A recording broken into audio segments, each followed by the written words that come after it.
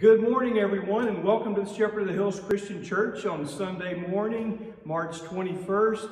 That means it's the 5th Sunday of Lent already. That's hard to believe. We want to thank Dawn Lanier for being our worship leader this week. Thank Jeff and Michael and our musicians for being part of worship every week. If you haven't already done so, grab your Bible, grab some bread and wine or juice for the Lord's Supper, and let's begin worship.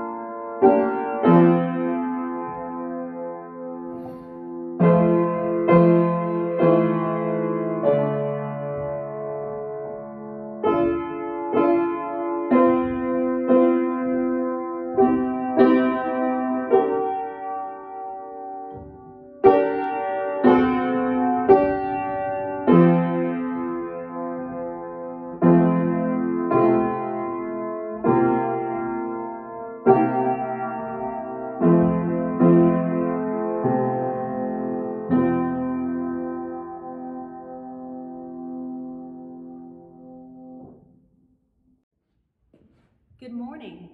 Please join me as I read our call to worship. For everything there is a season, and a time for every matter under heaven, a time to be born, and a time to die, a time to keep, and a time to give away. This is the season for repentance and renewal, for turning away from the aimlessness in sin, for returning our lives to God as joyful disciples of Christ.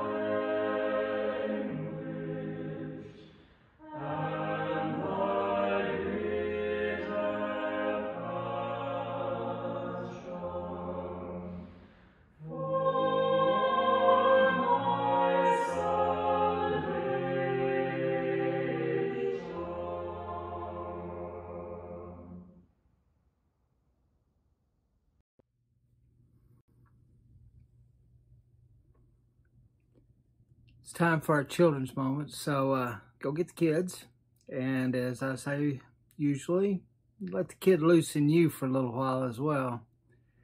Yeah, the word surprise is a great word. It really is. You hear the word surprise, and sometimes it means there's going to be a party, and it almost always means something good's going to happen.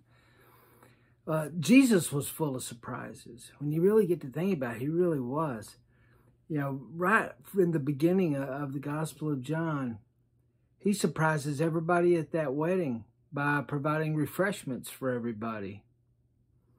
He surprised Cleopas, healed his daughter. He surprised the Samaritan woman at the well by asking her for a drink and then telling her how loved she was. He surprised Zacchaeus, telling him to get down out of the tree because I want to eat supper with you tonight. He not only did that, he forgave him and changed his life. He surprised the 5,000 on the hillside with a meal, all from 5 loaves and a couple of fish. And they had leftovers. That was a surprise. The cross was a surprise as well. It was a hard surprise. But it tells us something. It tells us something really important. It tells us about God's love and how God's love defeats sin and defeats evil in this world. It's no surprise. God loves you. God loves me. And that's always worth celebrating. Let's pray. Thank you, God, again, for loving us, for giving us the gift of Jesus, and for giving us the surprises that meet us every day that remind us of how wonderful you are. Be with us, protect us, and keep us strong. In Jesus' name, amen. Now, again, as you know, we would at this point be taking up food for the Bethany Food Pantry. They still need that food, and many of you are still bringing it to the front porch of the church. Thank you so much. Now, continue to do that. And if you can't, remember that you can always send a donation to the church and mark it for the Bethany Food Pantry. We'll make sure it gets there. We have so many ministries through our outreach ministries that we need to continue to think about and pray about and support. So if you have any questions or you just want to find out more, give the church a call. Take care. Be at peace.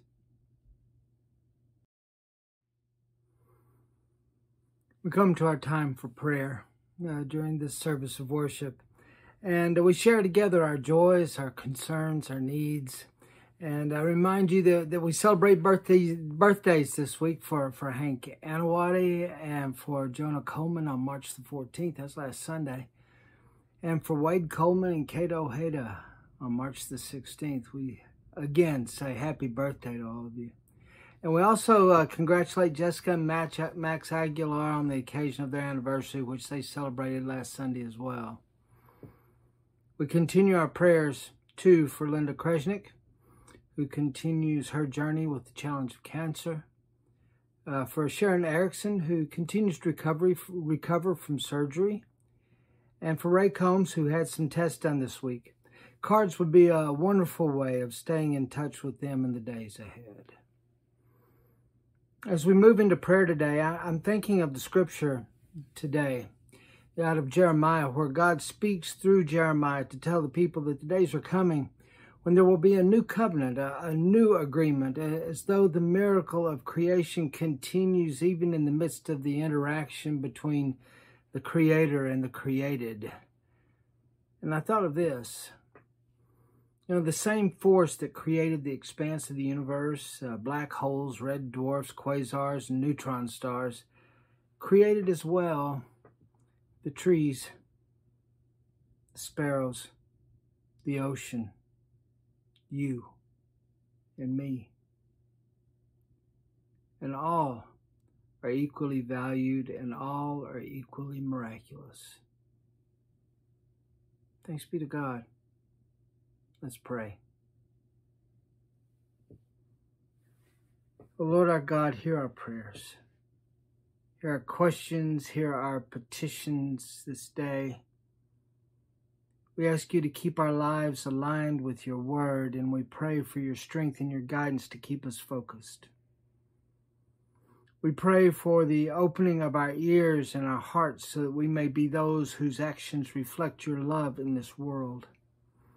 For all those who are ill, O Lord, we ask you to give them strength. For all those who grieve, O Lord, heal their spirits. For all those who are lost, Lord, be their anchor when the world is so confusing. And for all who need, O Lord, may we be your hands. Your love, O Lord, is the treasure in our hearts. May we open ourselves and share that treasure with the world around us to the glory of Christ our Lord. Hear our prayers, and hear us as we offer together the prayer our Lord taught us as we pray together. Our Father, who art in heaven, hallowed be thy name. Thy kingdom come, and thy will be done, on earth as it is in heaven. Give us this day our daily bread, and forgive us our sins as we forgive those who sin against us. And lead us not into temptation, but deliver us from evil. For thine is the kingdom, and the power, and the glory forever. Amen.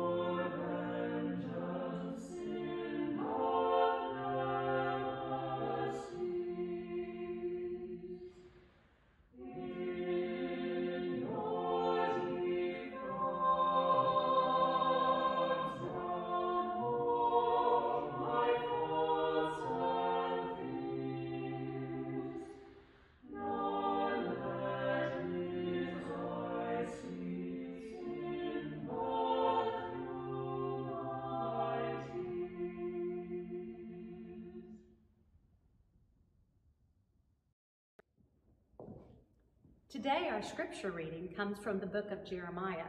We're reading out of chapter 31, verses 31 through 34. The days are surely coming, says the Lord, when I will make a new covenant with the house of Israel and the house of Judah. It will not be like the covenant that I made with their ancestors when I took them by the hand to bring them out of the land of Egypt, a covenant that they broke, though I was their husband, says the Lord. But this is the covenant that I will make with the house of Israel after those days, says the Lord. I will put my law within them, and I will write it on their hearts, and I will be their God, and they shall be my people. No longer shall they teach one another or say to each other, know the Lord, for they shall all know me, from the least of them to the greatest, says the Lord, for I will forgive their iniquity and remember their sin no more. The title of today's sermon is, wait for it. That's it, wait for it. You realize that it's been over a year since I've seen many of you. It seems, quite frankly, unreal to me. Even more so when I realize it's been over a year since I've seen members of my own family. You know, that makes me, like every one of you, longing for something that resembles normal again. The problem with that is that it's just a short hop, skip, and a jump from wishing for a return to normal to a longing for the good old days. And when that happens, our desire for something more than we have becomes simply a return to the way things were before. And in our cases, that would mean that we would have to pretend that last year just didn't happen. But it did. I have a friend who is brilliant. He is a brilliant scholar, a doctor, a talented musician, a dedicated family man, and a follower of Jesus the Christ. But I watched him do something one day that was a perfect illustration of what it's like to try to move forward by focusing on the past. He had gotten one of those antique chest of drawers that doubled as a vanity. It had a little table in the middle, 2 drawers on each side, and a big mirror in the middle. And he was trying to move it from one room to the next in his house that was being remodeled. And he got by, and being an individual like he is, he decided he didn't need any help. So he positioned himself right in front of the mirror with a hand on top of each set of drawers. And he began to push and move the entire assembly toward the double doors that provided an entry and an exit to the room.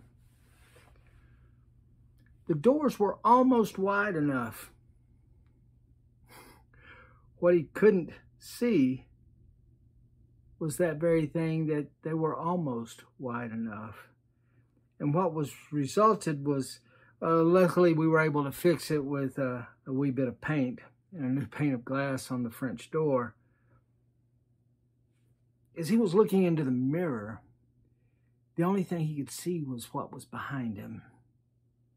It didn't prevent him from moving forward, but it did prevent him from moving forward in the best way.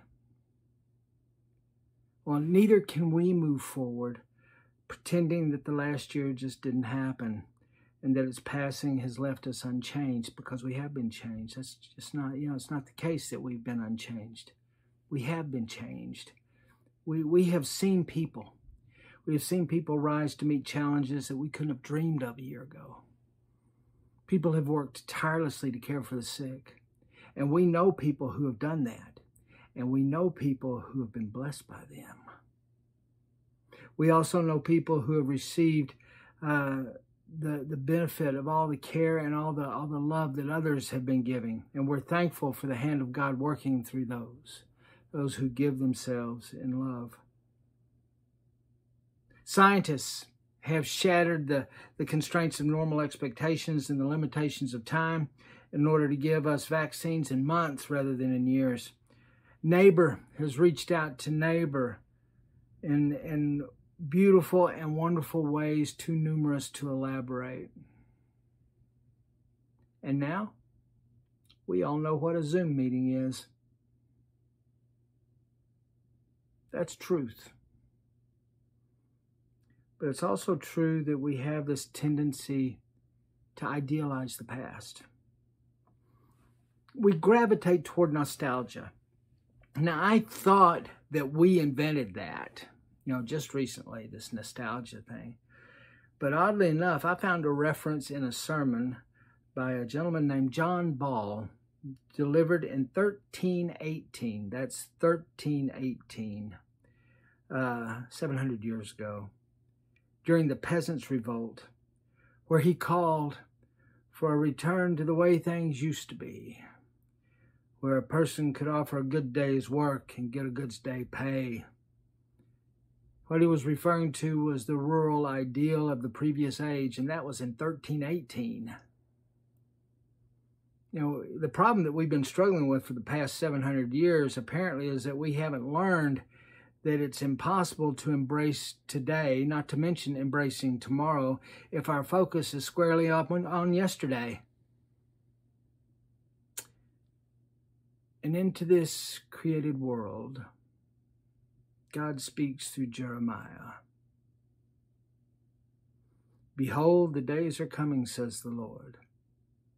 And the days are coming. They aren't here yet. You need to wait. You need to pay attention. Take note of where you are. Learn what you need for today. Then look toward tomorrow. The days are coming when I will make a new covenant with the house of Israel and the house of Judah. A new covenant.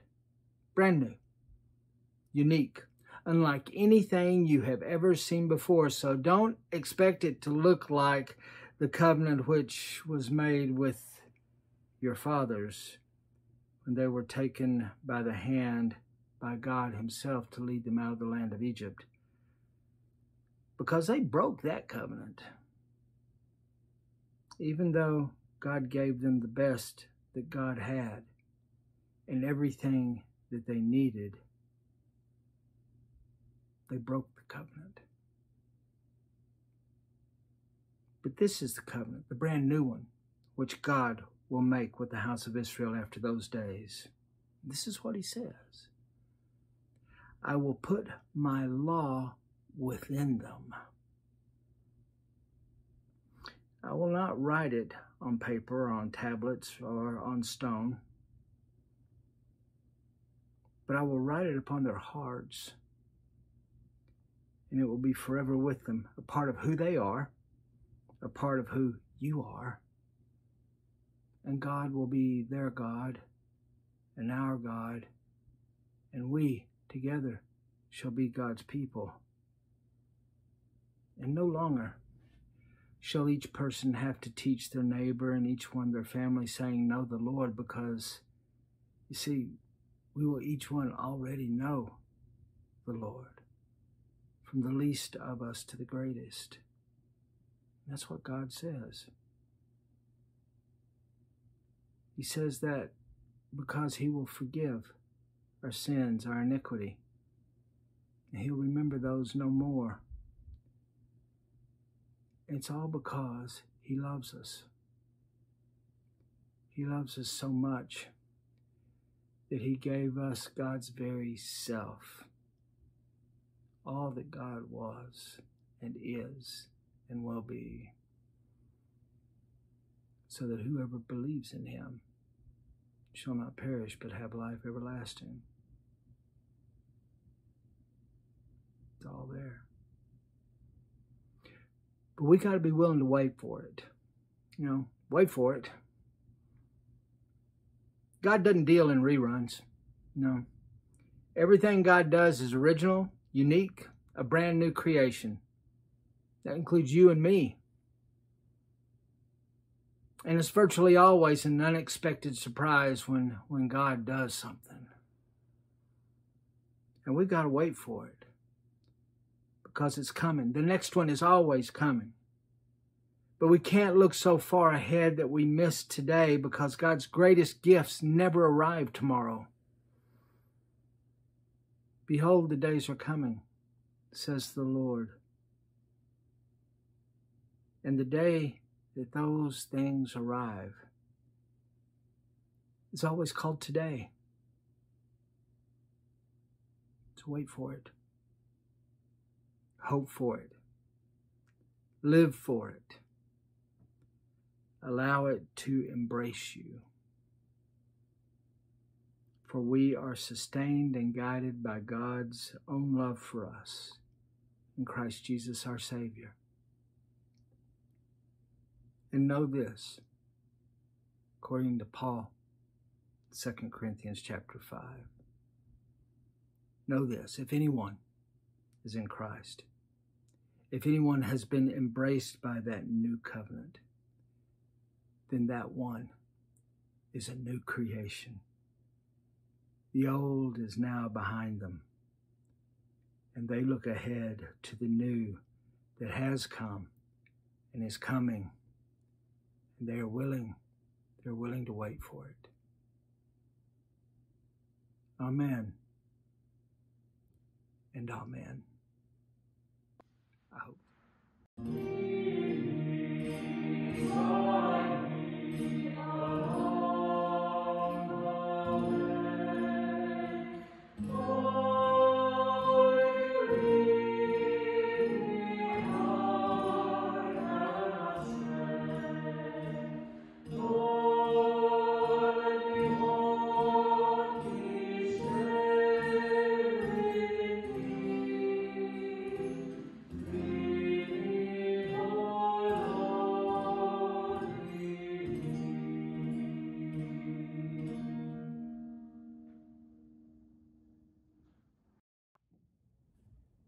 the time in our service where we come to share our gifts and our offerings.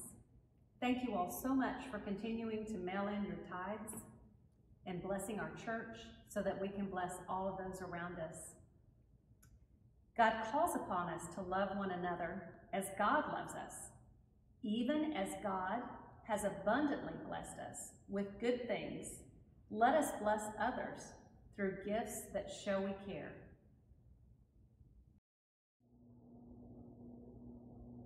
Let us pray.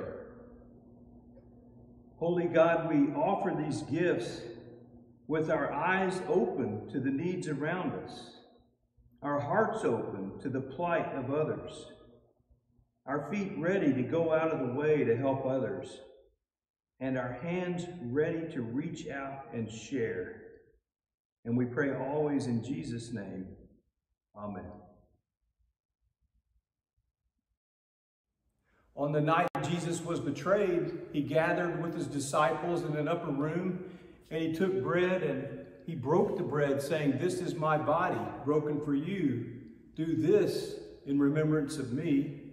And then he took the cup, saying, "This is the new covenant, my blood spilled for the forgiveness of your sins. Do this as often as you drink from it in remembrance of me. For as often as you eat the bread and drink from the cup, you proclaim the Lord's death until his return."